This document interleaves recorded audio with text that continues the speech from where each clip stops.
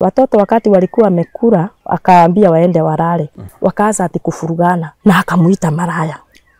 Naye Jerry ile simu walikuwa nayo akamgonga. Naye Paul alichukua kisu amudunge.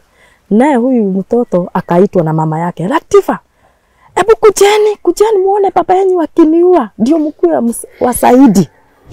Nitatiwa wanakuja usiku kama wamelewa, wanavurugana, wanapigana. Sasa kifo ya Jerry ilienda hivyo.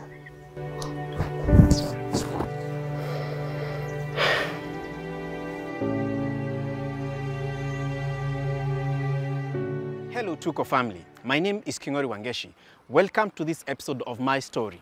And this is quite disturbing because at only the age of 5, this kid witnessed the horror of her dad taking away the life of her mother. And life has never been the same after that. Let's hear the story of the death of Jerry as narrated by her mother, the grandmother to this kid.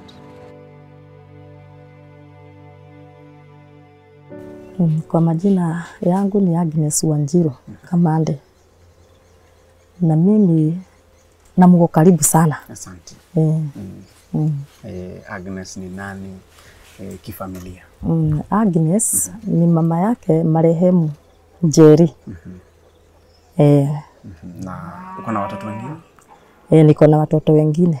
Niko na watoto watano. Nilikuwa na watoto watano, sasa hivi nimebaki na watoto 4. Haya. Tuko hapa ili tujue na mimi ni mjane. Wewe ni mjane? Mimi ni mjane pia. Pole sana. Na pole zaidi kwa sababu tuko hapa kwa sababu ya huyo ambaye unasema ni marehemu. Anaitwa Lucy Jerry. Tujue ni nini kiliendelea, manake nilisikia kuna ka story ama kuna hadithi hapo, ndio maana tuko hapa. Jerry nilimlea kama watoto wengine. Kaendelea hivyo akikuaga. Kakuwa msichana mkubwa. Alikuwa anasomea hapa Dikwa primary na Mchunguza secondary. Alafu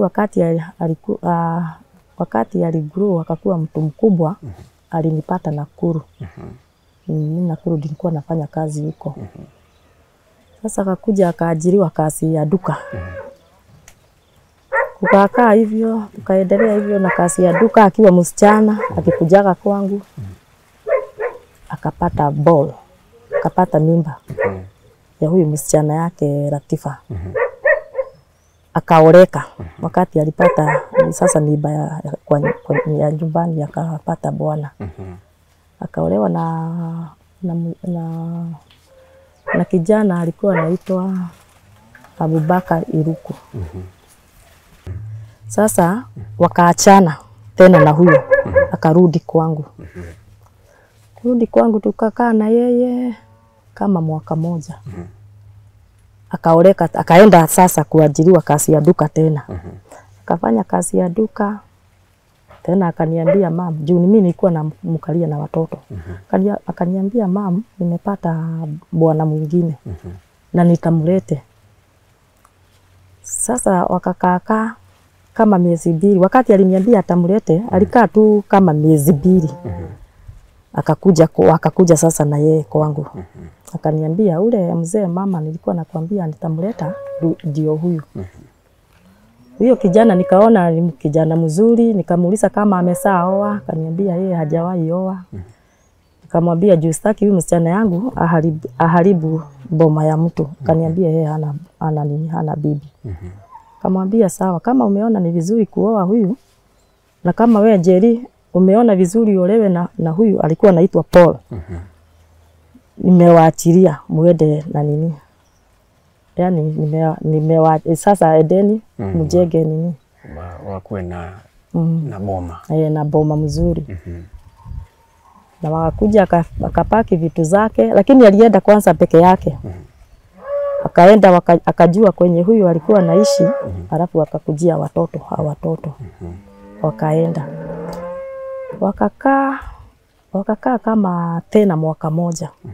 Sasa ile wakaanza kufurugana. Ndio nakumbuka siku moja niliitwa kama kama saa 8 za usiku. Huyo mzee akaniambia aje, mama kuja uchukue huyu mtoto mtoto wako, mimi simutaki. Nikamuuliza aje, si umeniambia nikujie mtoto yangu, kwani nini mmefanyana? Hapana, naona hii mkono yangu nikipiga huyu mtoto yako na hii nini, hii mkono yangu naweza muua na staki, wewe mchukue muende naye na yeye. Lakini kuangalia nikaona baka mlango imefujwa. Sijui kama ni msichana yangu alikimbia akafunga mlango naye huyu akafunja. Mlango ya hizi milango za mbao ya kurent kwenye walikuwa wamekomboa nyumba. Sasa ni ile main, ni ile mlango ya bedroom. Ya bedroom ndio nilipata imefunjwa. Sasa wakati aliniambia hivyo na nikaona baka mlango imefunjwa, mimi nikamwambia ngoja kupambasuke, umtafutie tuktuk, aigize vitu zake zote, akuje kwangu, lakini usimfukuze saa hii. Juu saa hii ni haibu sana kuonekana tena tukinini. Wewe ngojea masaa ifike. Akaniambia ni sawa. Kuniambia ni sawa. Hakukuambia kama walikuwa wamevurugana ama kwa nini mlango ilikuwa imevunjwa? Wakati mlango ni hii masimu, ni hizi tu simu. Jerry alikuwa msichana mwenye alikuwa naongea sana na alikuwa napendwa sana na watu. Labda waliulizana simu. Na nikaambia huyo Paul, Jerry ako na watu wengi, anaweza pigiwa na aniko za maaniko, marafiki, lakini ukiangalia simu ni baya na ni mzuri. Lakini Jerry nilirudi kumuuliza aje, kwa nini bwana yako, nini mlikuwa mnaulizana kuhusu simu? Akaniambia simu ni Njoroge alipiga. Na kweli nikakonfirm hiyo namba ilikuwa ya Njoroge. Na Njoroge ni sister yangu, kijana yake, ni kazini yake. Na nikaambia huyo Paul, kamwambia kwa nini walikuwa naongea na kazini yake na wewe unaona kama ni mambo na wengine? Akaniambia juu sijui hiyo mambo, acha iishe mama. Lakini aliniambia hata kama mambo imeisha, nikamwambia wewe mtafutie tuktuk akuje kwangu. Mimi nikamngojea, nikaondoka huko. Nikarudi kwangu, nikamngojea saa 7 ifike ndio tupike lunch, nikamkosa. Nikamngojea saa 10 nikamkosa. Ikaendelea hivi saa 1 nikampigia simu. Nikamuuliza Jerry, si huyo jamaa alisema amekufukuza na hakutaki, na nikamwambia kutafutie tuktuk. Mbona haukukuja? Akaniambia hiyo mama aliniambia hiyo mambo imeisha na turudiane kama kitambo. Nikamwambia basi wewe kana yeye, lakini ukiona kitu baya wewe ukuje na usigoje, msiside mkinipigia simu. Kama nimekuja kukuchukua na umekatalia huko tena. Lakini niliona unajua kwangu si kuwa na nimekaa vizuri na ule jamaa pia alikuwa na pesa. Huyo Paul sasa. Sasa huyo Paul. Sasa ikaendelea hivi. Jerry akitoka kule kwa bwana yake wa kwanza, aliambiwa huyo bwana alikuwa anapenda hawa watoto yake sana. Alikuwa na wawili. Alitoka kwa ndoa ya kwanza na watoto wawili. Lakini alikuwa na mtoto wake wa kwanza alienda kwake na mimba. Lakini ilikuwa ya mamiezi. Kwa hivyo hata ule sijui kama alijua, lakini Jerry unajua yeye ndio alijua mimba si yake. Sasa akasema huyo bwana yake wa kwanza alikuwa amempatia TV. Hiyo TV siku moja huyo Paul, hiyo TV akachukua TV na ile simu nimekuambia walikosania. Akaifunja akaibonda na nyundo na TV akaifunja. Jerry naye akampeleka polisi. Kuenda polisi, lakini hiyo siku sikujua. Jerry aliniambia baadaye ndio sasa arudi sasa kwangu tena warudiane. Sasa hiyo TV akafunja na akafunja simu kama hii. Alafu akampeleka kwa askari, haya askari wakaongea, akafungiwa sijui siku nini, akafungiwa siku 2 ndio Jerry sasa aliniambia. Lakini aliambiwa na hawa askari, wewe kitu yenye utafanya ununulie huyu madamu TV yake na simu umrudishie simu yake. Akasema nitamununulia. Hata tukiingia kwangu utaona hiyo TV. Hiyo TV ni yenye sasa huyu Paul alimununulia. Na simu. Hata simu kuna simu ingine nilipata bali yenye sasa alimununulia. alikuja akaweka kwa nini. Lakini unajua alikuwa ananipatia tu story kwenye anafichaga vitu. Jerry sasa. Sasa Jerry. Kwa hivyo siku yenye sasa hiyo mambo sasa ikaisha hivyo. Juu na yeye akamwambia achiliwe.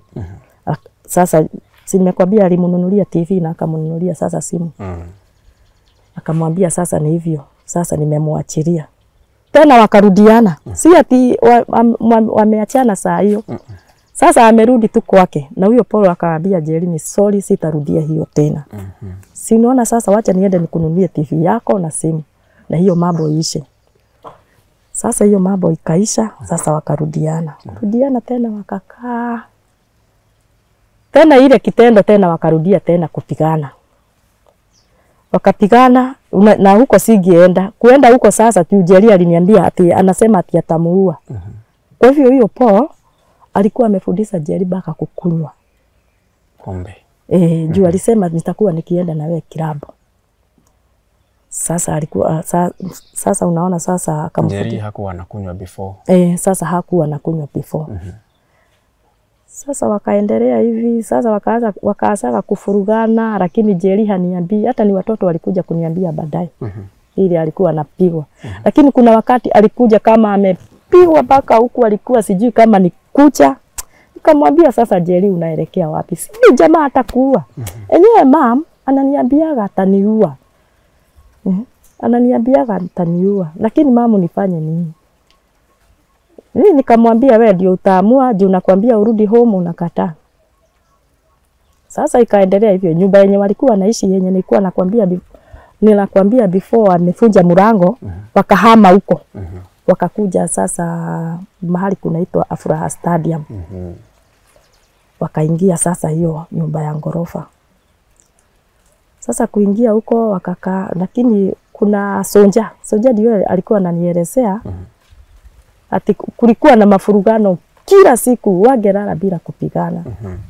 Na Jerry akwambii. Na Jerry naye haniambii. Juu ninamsukuma kuja kwangu na anakataa. Lakini unasema Paul alikuwa na pesa. Paul alikuwa na pesa. Na unaona mimi nilikuwa nakaa maisha ya single. Sasa baka mabesi alikuwa naona. Kwanza kuna siku aliniambiaga mimi si mzazi wake. Kuna siku alinikanaga. Alikuwa ananiita auntie. Jerry. Hata wakati alikufa ndio niliambiwa sasa na wasichana mabesti. Gai wewe ndio mama yake Latifa. Na si alikuwa anatuambia mama yake aligenya kitambo baka baba yake. Nikamwambia mimi ndio mama yake. Sasa ilifika mahali sasa wakati alikufa. Nilisikia ati walienda ati huyo Paulo walimuita wakajitayarisha na wakapika. Kupika chakula wakaenda nini huko sijui ni sherehe gani walienda. Wakarudi masaa ya saa 3 hivi. Wakakuja haraka akapikia watoto. Watoto walikuwa wamepika tayari mchele na nyama. Sasa ni watoto waliniambiaga hiyo siku. Watoto ndio walijipikia. Si watoto, ni Jerry alipika. Kumaliza kupika wakaenda out. Sasa kurudi akarudi na akapatia watoto chakula. Kupatia watoto chakula, watoto wakati walikuwa wamekula akaambia waende walale. Huyu alikuwa anapenda Jerry sana, mama yake sana. Akakatalia sitting. Wakaanza ati kufurugana. Sijui wakati tulikuwa huko niliona sijui mtu mmoja sijui akikufanyia nini. Na akamuita maraya.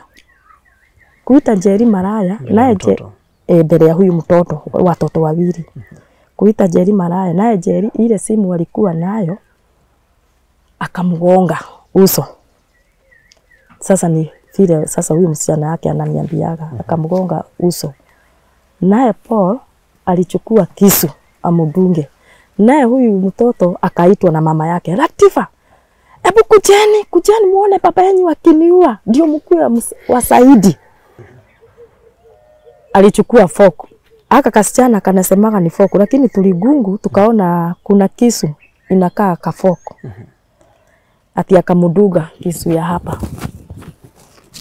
Juu niliona damu ilikuwa imemwagika kila mahali akiitisa usaidizi. Naye Paul akatokelezea mlango ya nyuma ya balcony. Sasa alikuwa anataka kuruka. Unajua yeye anajua kutengeneza stima, alikuwa wapawa. Sasa anajua kwenye wanaenda kupanda miti. Sasa akateremka na hizo kaba ndio silimzuia. Sasa wakati alianguka, sasa akafaint. Juu alikuwa ameangukia kwa boma ingine, akafaint. Kufaint, si ndio askari walikuja, juu hata watu wapiki walikuwa nasema kama wangekuwa karibu wangemumaliza saa hiyo hiyo. Lakini ni vile aliokolewa na askari. Sasa kifo ya Njeri ilienda hivyo. Tangu siku hiyo tukafanya matanga. Lakini nilienda huko kuhakikisha vile aliuliwa. Sasa nikaambiwa na huyo Sonja kulikuwa na mafurugano kila siku. Huyu msichana yako walikuwa na pigwa kama kila siku.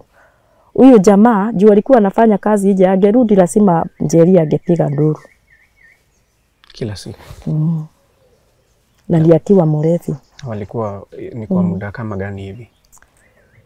Kama miezi 3. Na kushidaga akimwambia nitakuua. Na finally akafanya hivi. Na finally akafanya hivi. Sasa wewe ulijulishwa na nani? Wakati nilijulishwa, ninapenda sana hizi tukipindi. Inaitwa aje? Tuko TV. Go TV. Nini hii ya Maisha Magic. Napenda sana hizo hizo movie. Nilikuwa huko. Lakini nilipika mchele, nikashindwa na kukula. Nikashindwa aje kwa nini hiyo siku sasa? Hiyo siku. Kwa nini sina appetite? Nikaomba. Kuenda kuomba ndio tulale. Baka maombi haingii. Najaribu kuombea Njeri, maombi haingii. Nikiombea hawa wengine maombi inaingia, lakini Njeri maombi haingii. Lakini nikaletewa ndoto wakati nilienda kulala. Nikaletewa ndoto wasichana wangu 3 wakiwa wandogo. Lakini moja amedugwa na kisu, lakini sioni mwenye amemdunga. Damu imemwagika mingi sana. Na nikaamuka. Na hivyo ndio wakati nilienda huko kwenye alikuwa anaishi. Ile damu niliona kwa ndoto, hiyo ndio nilipata. Damu imejaa kila mahali akienda kuitana. Na juu Paul aliacha kama amemfungia kwa nyumba. Sasa na akatoroka na kifunguo. Watoto naye wakapiga duru sana. Wakapiga duru. Akasema kujani msaidie mama yangu. Watu ati hawaamuki. Juu hiyo nyumba ilikuwa wamezoea vita. Ati watoto wakalia sana, wakalia kujeni, askari mkuje mpeleke mama yangu hosi. Anatoka damu. Soja ndio alikuja akauliza aje. Ati mama yako nini amefanya? Watoto wakalia, akasema mama yangu amelala hapa chini amedugwa na kisu. Si ndio soja sasa akafunja ile mlango. Kuangalia wakakuta yenyewe Njeri amelala hapa amekufa.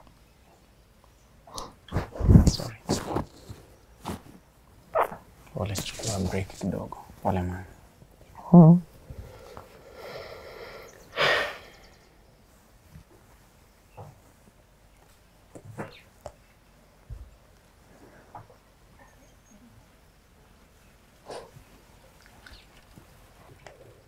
Nani alikupigia simu wewe? Ni watu walikuwa wanapiga na alikuwa ameporaporo. Si nimekwambia before walikuwa nasema juu ya kumkataza kutembea sana, alikuwa amenikana na kulingana na vile nilikuwa naishi. Juu beleni kazi ilikuwa mzuri, nilikuwa nimekoboa self wakati alitoka shule. Naona maisha ikaenda hivyo. Sasa nikauza vitu zangu zote za nyumba nikarudi single. Sasa sijui kama ni vile nilikuwa nimerudi single, alikuwa hataki nijulikane mimi ni mama yake. Sasa hiyo siku sasa ndio sasa watu walijua mimi ako na wazazi. Juu kuna sufuria alinunua. Aliniambia kuna sufuria mama sinatoka 20k na nitakupatia sufuria moja. Hizo kuna mama alikuwa anaitwa Wamboi, rafiki ya Njeri. Huyo ndio alikuja akafagia vitu akipelekaga hiyo usiku. Ndio nilikuja kujua, Soja aliniambia. Alikuja akachukua vitu mzuri za Njeri akifichaga. Alafu finally akakuja juu watoto walikuwa kwa Soja. Juu Soja alikuwa amepewa nyumba huko. Sasa watoto sasa akakuja akachukua watoto. Yeye ndiye alikupigia simu kukueleza? Sijui ni nani alimuona kwa TV akasema aje, si yule ni Njeri wa Kamande. Si mama yake ako Nakuru. Sasa huyo sijui ni hata leo sijawahi jua ni nani alipeana baka namba yangu. Nikakuja nikapigiwa simu. Nikasema ni nani yeye ananipigia. Kukaa nikaona watu wamekuja kwangu sasa kunielezea. Hata hawakuniambia ati kuna kitu imefanyika, lakini kulingana na vile niliwaona vile walikuwa wanaongea, nikawaambia aje hapana. Kama ni kitu baya juu tumbo yangu imejaa maji, wewe niambieni kama ni nini imeendelea. Wataki kuniambia. Sasa ndio msichana yangu aliitwa. Naye alikuwa kazi, alikuwa anasonaga manguo, lakini saa hii ako home. Ndio alijifungua mtoto. Akaitwa sasa, wakakujanisha na hao watu. Akaambia hao watu mgoje tu ndio mama ya nifike. Juu mkiambia mama yangu nini atastuka.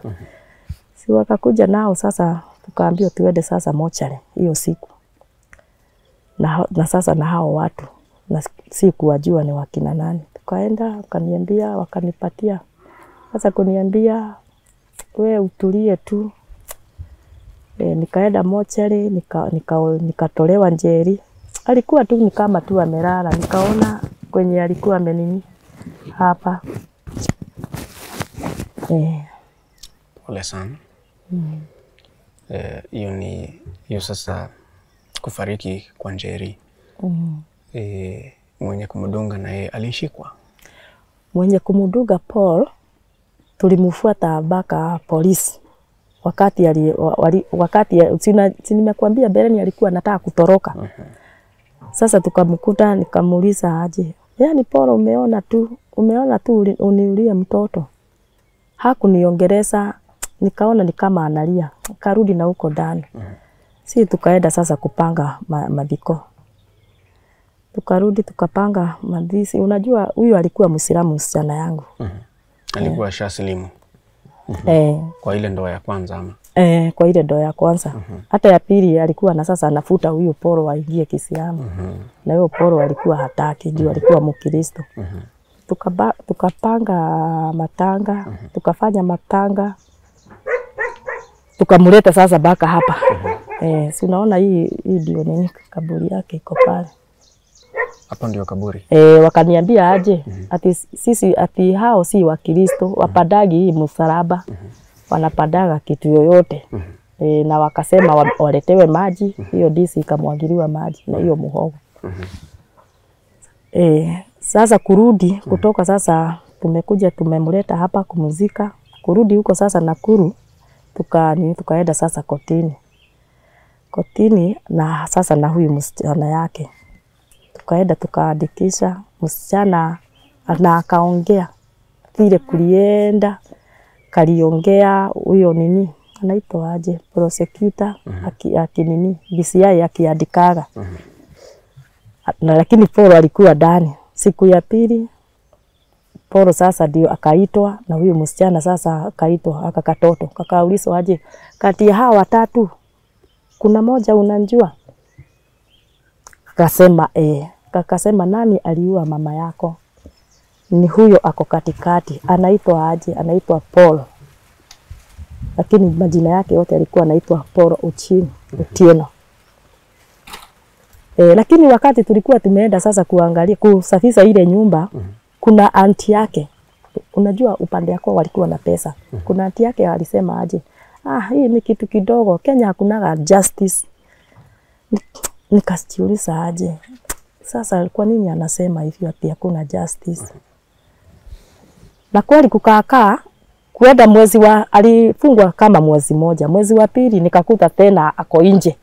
Ameachiliwa, nikazidwa aje. Nikasikia ati ni board ati aliandikia nini board. Akesi akiwa nje. Tukaenda hivyo.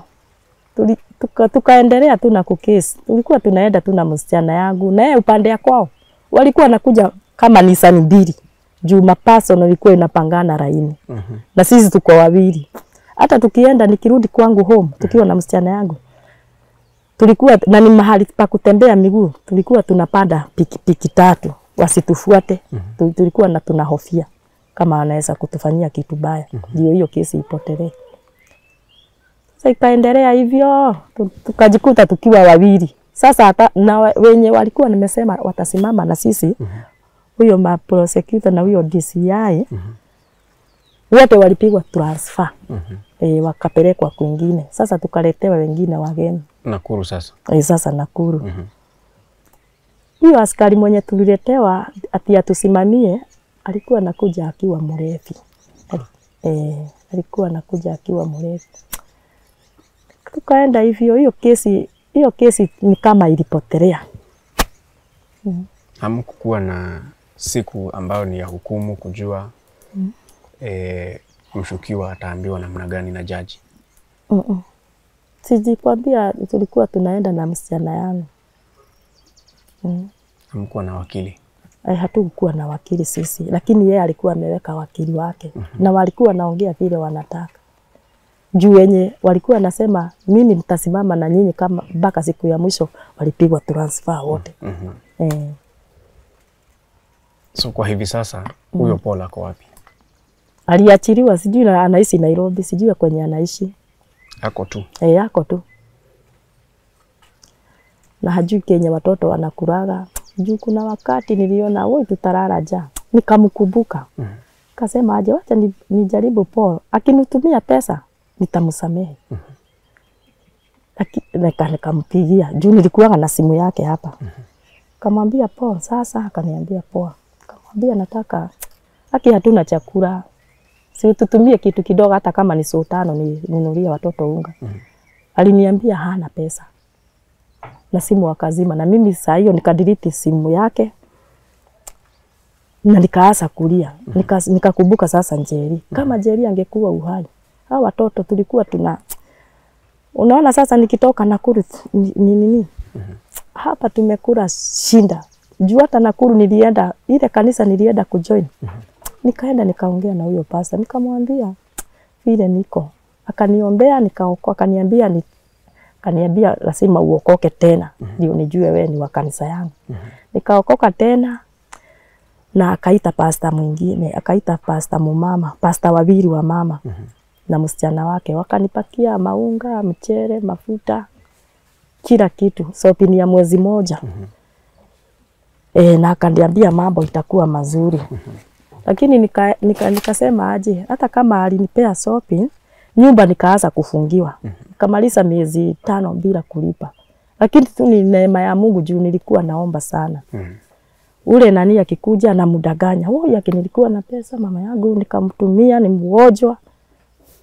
Alikuwa ananiangalia tu hivi anaenda. Na nikamwambia mbele nilikuwa nalipa mzuri. Sasa zidio nilitafuta mtu mwenye wa kunisaidia sasa nibebe hizo vitu. Vitanda na hiyo kiti nikuje nayo huku sasa mashamba. Tukakuja mpaka hapa mashamba. Hapa mashamba nao watu wanasema mimi ni wa town, siwezi enda kibarua. Watu wengine wakiitiwa kibarua, mimi siitwi. Mimi sasa ni Mungu tu na hawa watoto. Sasa unaishi na watoto wangapi? Sasa naishi na watoto 3. Kijana yangu mmoja Karastibon na hawa wawili wa marehemu msichana yangu. Kabla tuingie kwa hiyo safari ya justice. Maisha iko namna gani? Hebu tupe picha ya vile mnavyoishi hapa. Hapa ni mashida tu. Juu unaona sasa sina kibarua. Unaona hata pesa nikusaidiwa nilisaidiwa sa kuleta vitu hapa.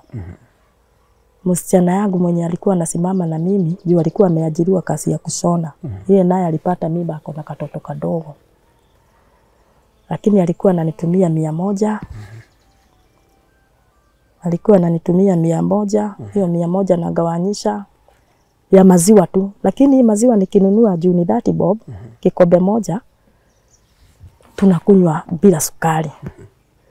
Lakini ni kama mimi nilikuwa nakunywa peke yangu, hao watoto walikuwa nasema wataki chai bila sukari.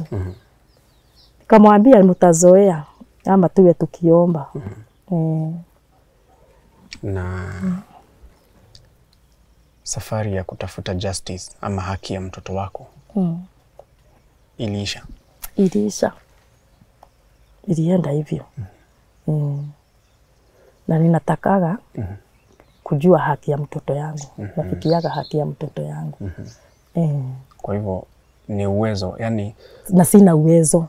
So ulifinyiliwa kwa sababu hauna uwezo ama namna gani? Niliona kama nilifinyiliwa nilifinyiliwa juu sina uwezo. Unajua sasa walikuwa wanasema na sana sana unajua pengine walikuwa wanatumia Kisungu. Sasa nilikuwa wanaongea wanakoroga kikwao. Hiyo kesi ni kama ilipotelea. Nataka usaidizi wa kuifufua. Nataka usaidizi ya kuifufua. Si nilikuambia mwanzo aunti yake alisema hakunaga justice Kenya. Na akasema tu hii ni kitu kidogo. Mtoto wako kitu kidogo. Ni kitu kidogo tu. Alafu wakaanza, na hapo ndio tena wakaanza kusema huyu alikuwa ameoa. Huyu ni kama, na wakatamuka jina ati sijui ya kuwekwa. Nikasema aje, na nini nikamwambia aje, wacheni niwaambie, wacheni kuongea hivyo. Juu hata kama alikuwa maraya msichana yangu, hakuna kitu imeandikwa ati maraya auliwe. Mimi nikaambiwa na mama mwingine mwenye alikuwa ananipeleka akaniambia wachana na yeye. Mungu tu atakupigania. Na ni miaka mingapi iliyopita sasa? Sasa ni kama miaka mitatu juu alikufa 2022. 2022. Sasa tuko 2024. Na mam, huyu mtoto ambaye unasema alikuwa anatoa ushahidi pale kotini. Unajua ni mtoto. Hiyo mambo imemuaffect ama unaona namna gani? Inamuaffect juu kuna saa zingine sana sana akiona nikipika. Aseme amemisi nyama. Anakumbuka mama yake. Lakini kananiambiaga, wewe nikikuwa mkubwa utakula shida, lakini shule waliambiwa na walimu waniitage mama. Ndio ile nini wasahau kiasi. Na ndoto? Ndoto kuna siku tukiwa Nakuru wakati mama yake aliuliwa, nilikuwa nakaa nakaa rat. Juu kuna siku kalikuwa kanasema nitachukua kisu nitakudunga. Si uliua mama yangu. Ninakaonga hivi. Nikamwambia wacha kuota hivyo. Pole sana. Pia at least kapate counseling. Kwa sababu unajua hii mambo kalipata kakiwa kadogo sana, kachanga sana. Haiwezi toka kwa akili lakini kanaweza ongeleshwa kidogo. Uka how old? 8 years. You're a big girl. Kwanza pole sana for what happened. Na nimeona tukiongea hapa na mom, emotions zikakuwa mingi. Pole sana. Tunajaribu tuone kama kuna mtu anaweza kuja muongee na yeye ndio at least tuweza kumanage, si ndio? Ndio at least feel better na maisha ikuwe a bit better, si ndio? Yes. Niliambia ulikuwa umeenda kotini. Yes.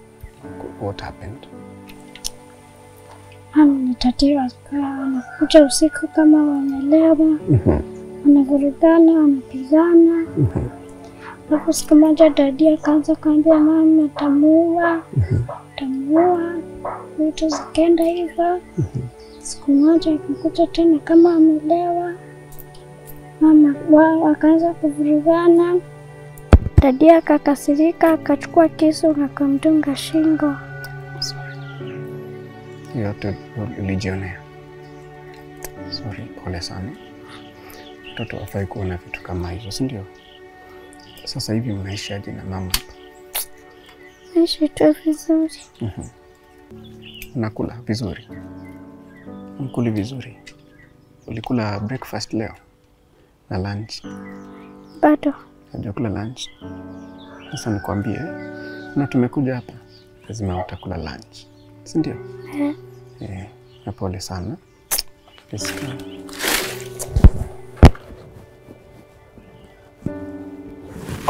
Pole. Be a strong girl. Grow vizuri, si ndio? Utasaidia mama. Yes. We are your friends. Na watu wengi sana we are your friends. Si ndio? You go to the best school, usome the best education. Si ndio? You'll be a good girl. Eh? Yes. Yes, thank you. Pole sana. It's okay.